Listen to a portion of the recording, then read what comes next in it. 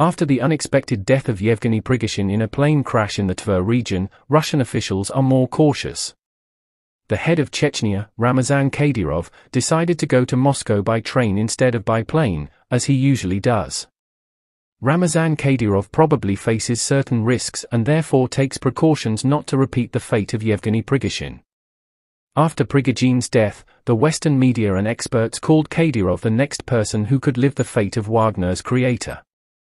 However, it does not make sense for the Russian authorities to lose the head of Chechnya for two reasons. Ramazan Kadyrov does not pose a threat to the Kremlin. There may be great risks involved in his death. After Prigogine's death, Wagner was left with 10,000 mercenaries. The Russian authorities will somehow cope with the Wagnerites, and without heavy weapons they will not be able to organize an uprising. But Kadyrov leads a republic with a large population and its own armed forces. And if the head of Chechnya dies, it is not clear who will come to power and whether the Kremlin's control in the region will remain. Therefore, in addition to the war in Ukraine, the presence of a potential civil war in Chechnya is not profitable for the Russian authorities.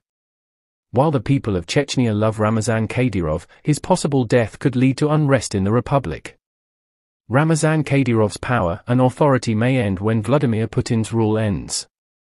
After all, they are connected and have a common destiny.